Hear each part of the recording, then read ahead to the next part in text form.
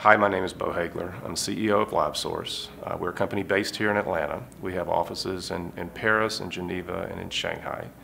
We're a SaaS application, and we sell to large manufacturing companies. And what we help them do is know what's coming in their supply chain. What we were struggling with was just basic messaging. We would get in front of a prospective customer, and it took a long time for them to really understand the problem that we were solving, because they didn't believe that there was a solution for it. What we found is that if we had an hour with somebody, we could connect with them.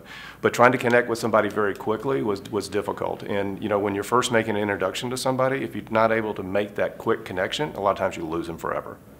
Since we've taken the PitchMaps message to the field, I would say from May forward, you've really seen the accounts move faster through the sales process, and I think it's because they just get it quicker. So we recently had an opportunity to sit in front of an EVP of a $21 billion company. It took us 10 minutes to connect with him. So in addition, in the sales pipeline, from July to now, the sales pipeline has increased by 155%. These were companies that we had conversations with in the past, but we were now going to them with a more well thought out message, and we were given an opportunity to get back in front of a bigger team. So we're Gartner members. Gartner is an important analyst for us. All our customers go to Gartner when they're looking for solutions.